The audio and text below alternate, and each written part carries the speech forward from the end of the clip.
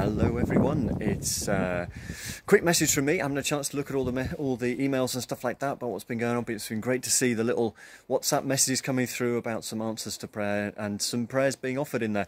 And in this last week I've been reading a book called Dirty Glory by Pete Greig while I've been away. Just amazing. And in fact, I met a lady who's there's a story in there about a lady who, God, had moved into particular things. She needed some cash. She went to her cleaning cupboard and there was cash there. Real live coins and notes. Just extraordinary. And it was the amount that she needed. And it happened a couple more times and then it stopped because the need had been met in that immediate time. And just amazing to see her being part of Julia's retreat and jumping out of the pages of this book. So I've been really helped by this book, and just to think about how prayer is just at the centre of everything we do, and really interested in the idea of whether we can get a 24/7 prayer room set up in and around BCP. That would be quite interesting. So if anyone wants to come with me and see, I'm going to try and go and see the one up at Romsey.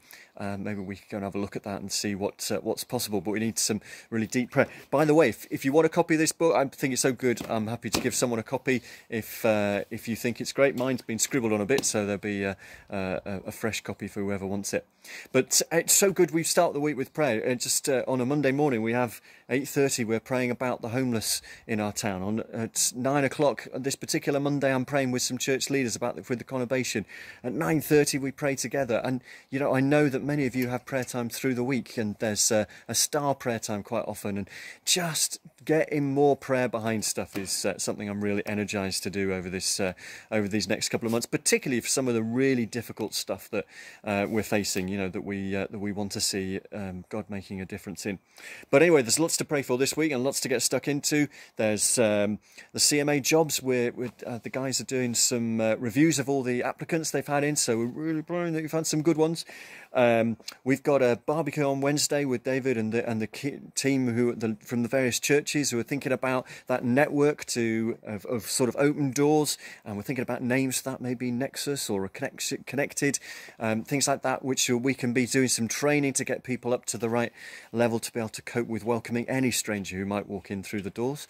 The STAR course continues over at Coastline. I know the STAR Recovery support group is also going.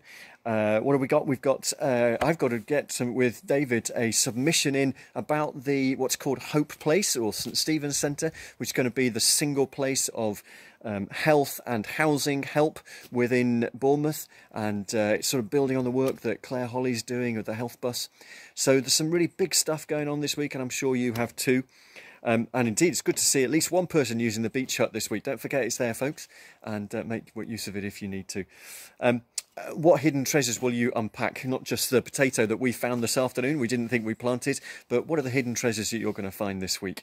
And are you still getting in those little victory stories, you know, those piece of paper one side and then the other side, just to from some of your clients or volunteers? That'd be great for the event on the 24th. Anyway, real quickie, just to say, coming back to prayer, Matthew 11:24 is a great verse. Whatever you ask for in prayer, believe that you've received it, it will be yours. I pray that will be true for you this week. Have a great week, whatever you're doing, and we'll talk very soon.